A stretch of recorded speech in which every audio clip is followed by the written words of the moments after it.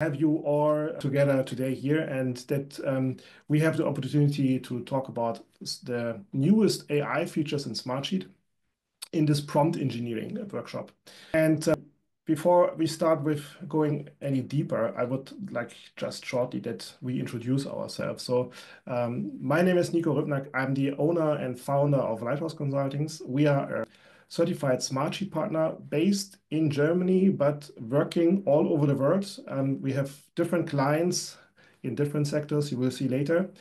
Beside my role at Lighthouse Consultings, also I'm a lecturer for business information systems here at the university in Stuttgart. And I have a background in the automotive industry. I had different leading roles in purchasing, in operations, in manufacturing engineering. I was managing global teams in the past. And more than 10 years ago, I discovered Smartsheet the first time. I implemented it and I fell in love. So logical step when I founded the company to partner also with Smartsheet. And today, here we are. So already 3 years in business, a lot of different customers, a lot of exciting stories, and hopefully we can also excite you today. So Anna, maybe something about yourself. Well, a warm welcome from my side as well. I'm Anna. My background is in Agile Management, Innovation Management. And in March, I met Nico at the Munich Management Colloquium, and he got me excited about Smartsheet, so I joined his team. We want to make this session highly interactive, so we highly encourage you to always post your questions in the Q&A.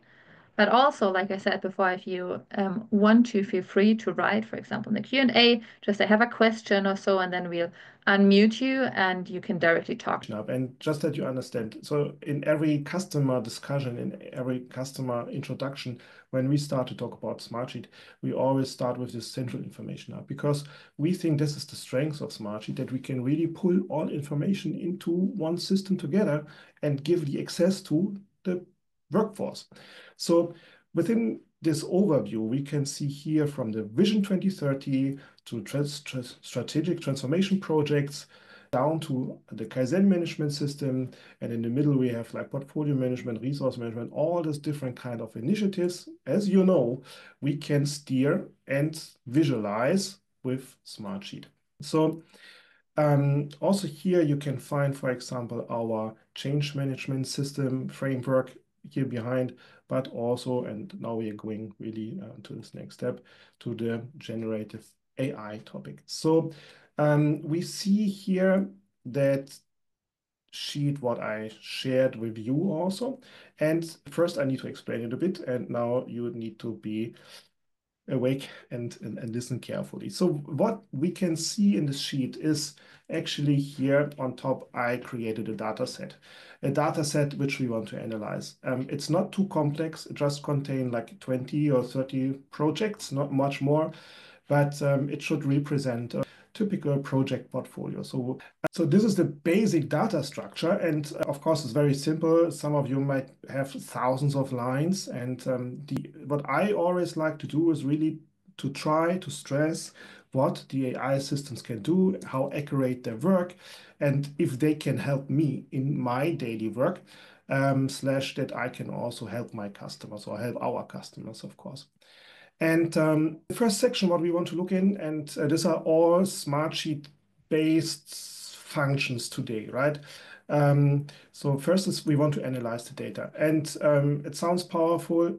Is this powerful? We want to understand. So with the first prompt, we want to understand around the persons which we have in the sheet, if there are certain priorities or not. So I prepared actually a prompt because I think it's too difficult to do this in advance. So the prompt, which I will now add here, and same time I will add it in the chat, so you have the possibility to put it in your sheet also, is identify the top 3 responsible persons with higher cumulative planned costs for projects which are not started in progress, and group it by risks. So, and that's what's coming out. And that's quite interesting, I think, because we can see really that the AI is helping us to understand the data. And for all of you who know Smartsheet and work with other Excel systems, whatever, before, similar to analyze data, normally you would need several reports to think about to create a chart like this. So here, the AI from Smartsheet is giving us a very easy access and then result. And what is interesting, I think, also we get the result explained here. So she is telling us what actually she did. So I think this is a very interesting, yeah, deep dive into the data. And so there are some more potential prompts which I put here inside.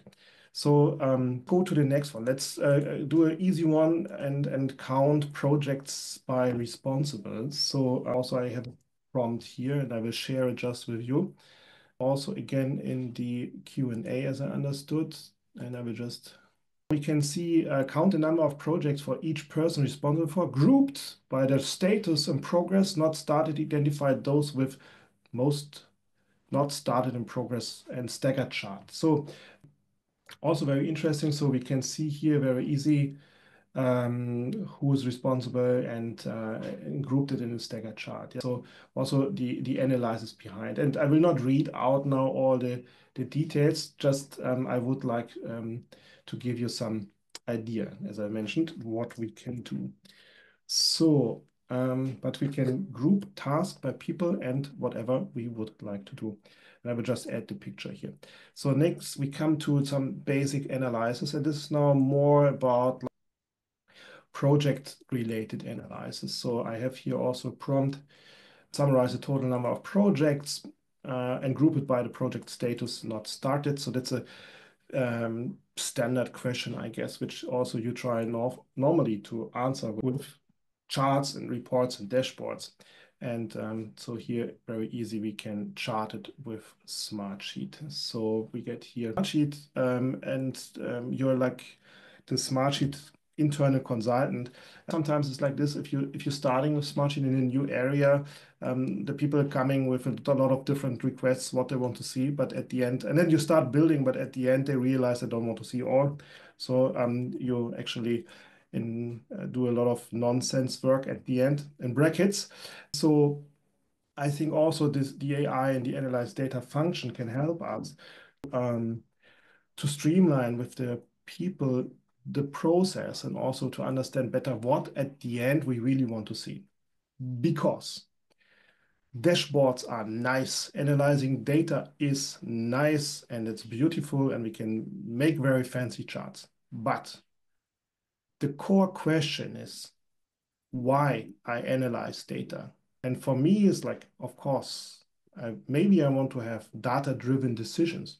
The important point is like, I want to drive decisions. So the data I show should enable me or enable the person I report to make a decision. And this is the critical point, not just to make beautiful dashboards. It is analyzing the data in a way that we can drive decisions fast, because this means agility. Now we take the next one. So it's an intermediate level. So calculate the planned cost for each department and rank the departments by their planned cost descending order. So for everyone who made this kinds of charts before and use reports, you can see this is very helpful, right? So here we can really get easier, deeper analysis. And you see, like with every step, what we do here in the AI, actually, we want to raise the bar a bit in terms of the prompt. So we want to make it more complex. And that's what I mentioned in the beginning. So we want to see and stress the AI to see what is coming out if we starting to utilize it. Important here is especially to understand, and I did a lot of this prompt testing in the past. Important is we need to start small. So write a small, short prompt and then see the result and then add complexity. And I just make it uppercase. Like, as I mentioned before, like if you want to count how many projects each person has, right? So then start with this prompt. And then if you want to see which projects are on risk and grouped by person, for example. Get this as in the second prompt. And if you want to see, based on this data, like which cost or project is high at risk and what's the related cost, right? So do this step by step. So the important part is you need to learn how the AI works. It is a tool and you can use it in multiple ways, but start small and then learn how it reacts and then utilize it, right? If you have problems, sometimes I also realize sometimes the AI just doesn't work, also in brackets. So just try to copy paste it again and reload the sheet. So this might help sometimes, yeah. Okay, so now we have, did I copy the right one? Yeah, group all projects by department and risk level for each group, calculate the planned cost savings and the average planned cost per project. So you see, in terms of complexity, we're getting more and more complex with every prompt what we here try to write. And imagine you're sitting together with your bosses or with other teammates and you want to analyze some data and everyone have smart questions, right? So with the AI on hand, you can answer a lot of smart questions very easy. And now also, I know that a lot of people are struggling with formulas. I was at Engage in Seattle this year and also last year, and also in London at Engage, Smartsheet Engage, and all the formula topics, also all the formula workshops during the Engage event were always totally packed. So, and I think there's one common problem for a lot of people, and this is how to use index match.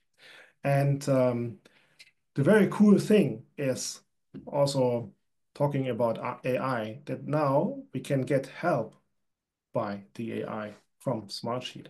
So if I just put this question here inside, how to use index match, it will give us the answer and also an example. So it's pretty brilliant, I think. So I hope this will help a lot of people because sometimes it's difficult, of course, for non-coder to find the right way. And so therefore we have some good hints here. That's great, right? So also we can, on the one hand side, we can use just simply now the get help button. But if we want to know, for example, in our sheet here, the difference between the total planned cost and the actual cost, which makes, of course, a lot of sense, right? It's a basic question in the sheet, what we see, formula values, and also here I will just paste the texts, and I will not respect the syntax to collect the columns, but we see Smartsheet understood what I want to do. And that's, again, very cool, I think. So we can just here apply the calculation and we have the calculation. So nice. For the next example, that's also sometimes difficult. I saw in the Smartsheet community in the forum, people have difficulties to utilize multi-select columns. And also here, you can see that actually what we did here is the cost impact, which is here one of our criteria in the focus, which is a multi-select column. And when I start to use the prompt here, now please let me write the prompt.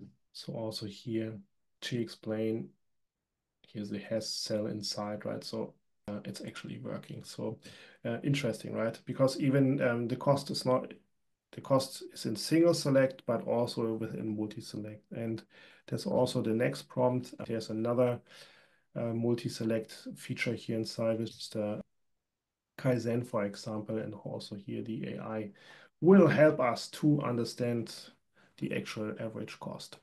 You go over the text summaries and just show you what we can do here, because also here I find it very powerful. So,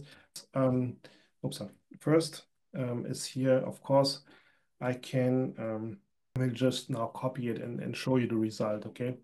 So there's this long text here, which I wrote on the Forbes Business Council about change management and why it's important and how to do. And if this text is too long, I can just summarize it here. So it's very easy. Please summarize the text. As the next prompt, also we can be more specific. And also here I will just copy it now inside.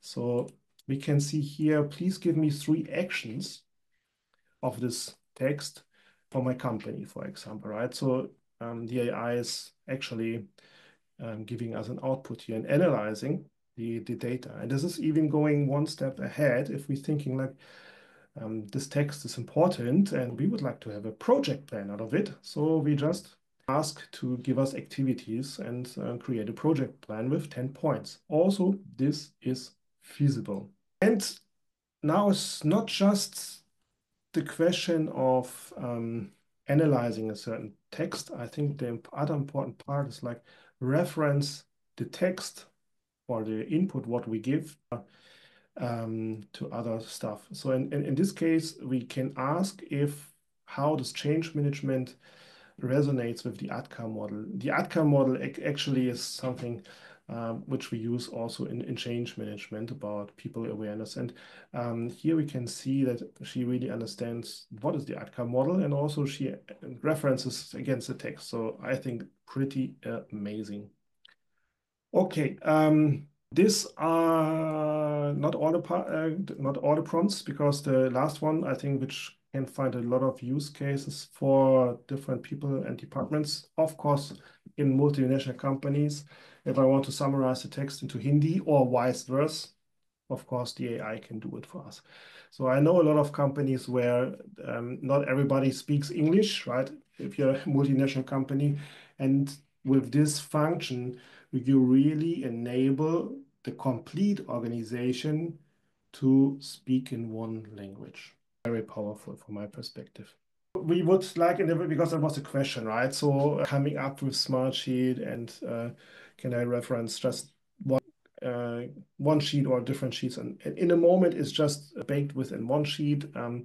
So even just single columns for some of the analyzed features, but this journey just started. And you can find here on Smartsheet website, so there's more to come.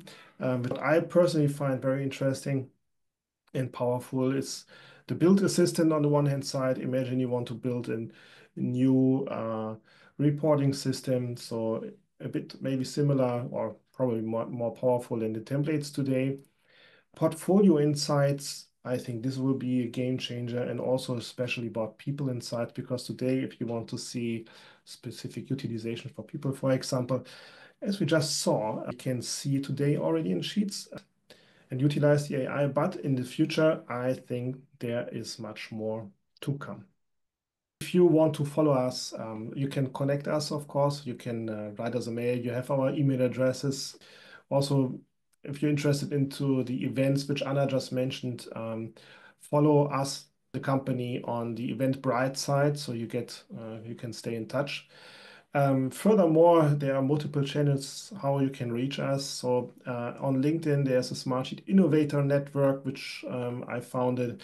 There's a YouTube channel where we post some videos from time to time. There is on the Forbes Business Council, you can find some articles from my site about different topics: high performance teams, change management, how to manage your day as an executive, all of this different stories, points I worked out here to share some informations. All the rest, we wish you a great rest of the day. Thank you for joining our webinar. Hope to see you soon again. Yeah. And AG, if you want, you can stay. Also, whoever want to stay, we can bring you up now. So there's no limit in terms of timing.